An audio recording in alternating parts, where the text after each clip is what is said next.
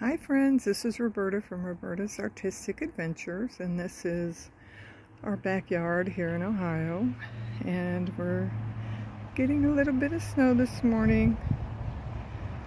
And so this is our backyard, and this is the remnants from this past spring and summer, our garden. This here is a row of raised garden beds. We have some raised garden bed along the fence line. We have a little raised garden bed there for potatoes. We have a raised garden bed here that had strawberries and milkweed. And then the wood is wood that was thrown out from the upstairs window because we're doing renovation upstairs in the house. This is my shabin and my little 2 tables where I do some of my gardening and potting and stuff. In these raised garden beds, we had tomatoes and lots of varieties of peppers, dill, broccoli, cabbage, lavenders, hibiscus. You can see still some of the pods from the okra up here. You can see one here and a bunch of them right up in here. In this particular section, there was mostly pollinating type flowers. We had paper lace flowers, moon flowers, all kind of different flowers, marigolds and such.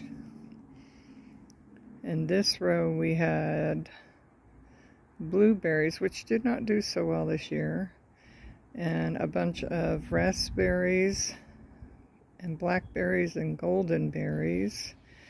And these in the back end of this row and a little bit of the back end of that row are cherry bushes.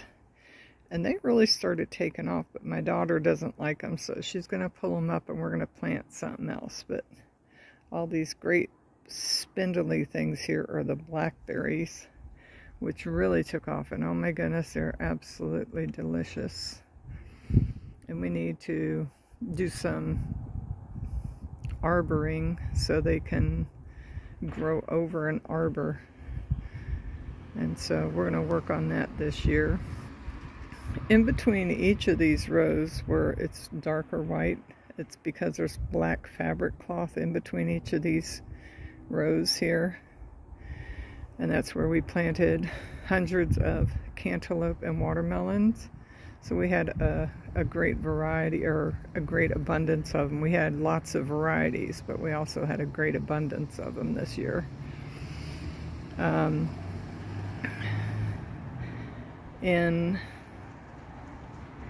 this little raised bed here was for potatoes. Along the cattle panel fencing here, the cattle panel fencing right here was the passion flower, the passion fruit, and that took up that whole 16-foot length, and it was about 2 foot or more thick, with all the leaves and blooms, and the bees were just all over that. They just loved it.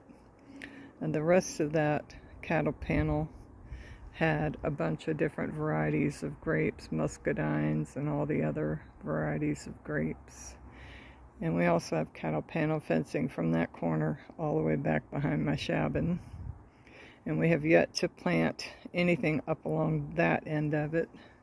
It's harder to plant on that side because this part of the property back along here was actually part of a road that continued back through here, which that part is still a road, but whoever ended up buying this property turned it into land by covering it with a small amount of dirt and planting grass. So it's not enough dirt to actually dig down and plant something. We have about 3 rows of trees. We actually have 4, but we have 2 long rows of trees that come all the way back. And we have a 3rd row. And then we have a 4th row here with a couple of little trees. And this yard is a mess because, like I said, we're doing a bunch of demo work. I don't know what they have my chair over here for. This is a bunch of elderberry. We have a couple of fig plants over here. This one, I can't see where I'm at my, that's a fig. And I think that one there is a fig, this one that's standing up here.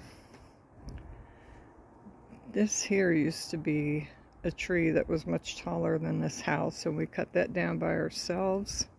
And all the wood is stacked behind my shabin so we can use it in our fire ring in the back. And in the back there, we have posts, and we can hang up 6 hammocks in a ring around the the fire ring.